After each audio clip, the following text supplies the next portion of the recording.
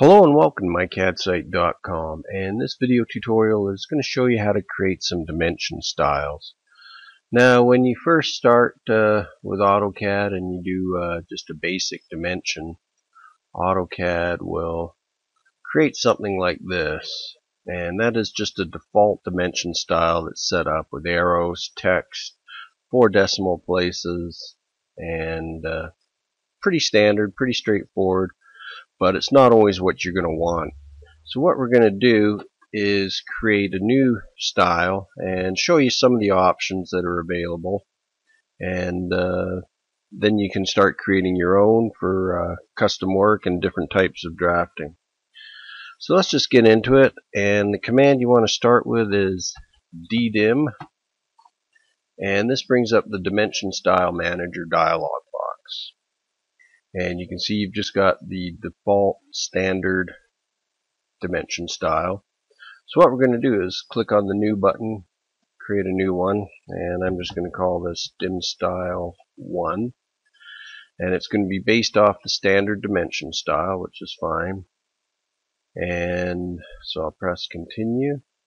And now this opens up a new window. And you'll see there's a series of tabs across the top, and we're just going to go through each of these and change a few things.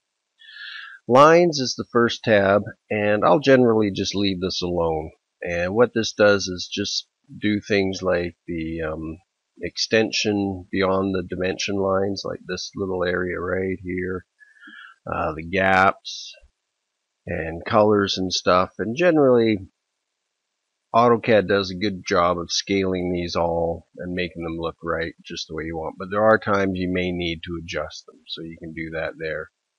Symbols and arrows, this is one you might change to different things like dots, and you can see how your preview changes right away to boxes, architectural ticks. If you're doing architectural drawings, it's a pretty standard way of doing it.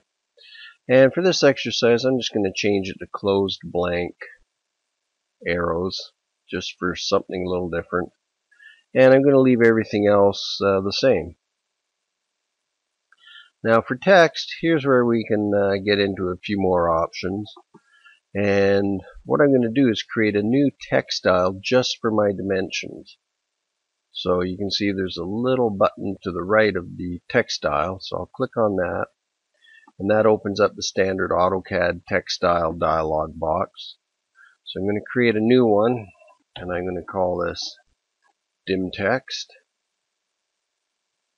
And so I'll click on this, and I'm going to choose my old favorite down here, Romans. And you can see I get a preview of it. It's really nice. AutoCAD gives me all these previews so I can see what I'm doing. I'm going to make the width just a little narrower. 0.8 means it'll be 80% of the full width of a regular. So I'm going to set that current and close. Now what I need to do is come back in here and select my new dim text so that it's there. So you can see my text is already looking a little different. And I'm going to keep my text aligned horizontal, or I can change it to aligned with dimension line. You'll see how that looks a little different. See how this one is now lined up versus just being horizontal. So let's just check that one as well. And everything else I'm just going to keep the same. Fit is another tab I generally leave alone, let AutoCAD do its thing with the best fit option selected. And now we'll get into primary units. Now precision is probably the biggest one to look at, and I'm just going to go to single decimal point, and I'm going to add a suffix of inches because I'm drawing in inches in this case. And once again you can see the preview, and everything else is looking pretty good. So the next thing we're going to look at is alternate units. Now where alternate units gets used is if, for example, I want to have my dimensions in inches and millimeters. and in this case millimeters will be my alternate unit. So I'm going to check this, and AutoCAD's already set it up to be a multiplier, so meaning my dimension of 1 inch will be multiplied by 25.4 to give me millimeters. And I'm going to put millimeters in here as the suffix. And I'm going to put this below the primary value. And once again, the preview just keeps updating with everything I do. And now my dimension is set just the way I want it. I'm actually going to change my precision on that as well. So with that set, I'm good to go. And now I'm going to make sure I've selected Dimstyle 1 and set current and close. So now when I do a dimension, you'll see that it'll look different than the one I did previously. So now I've got 3 inches or 76.2 millimeters. And this can be a real handy way of dimensioning things if you're sending it out for manufacturing in various countries. People have all the information at their fingertips, and it's not going to be up to them to do the translation from 3 inches to millimeters, so there's no confusion later on. So that's basically how it works. Now if I scale everything up, I'm just going to scale this 10 times bigger. So now my piece is 30 inches long, but if I'm looking at it from here, I can't really read my dimensions. So what I need to do is use the Dimscale command, and instead of being a dim scale of 1, I'm going to scale everything up, well, let's just say 10 times. And now you'll see that nothing's changed, and what I have to do is apply those changes. So I just type in hyphen Dimstyle, and the hyphen is very important in this case.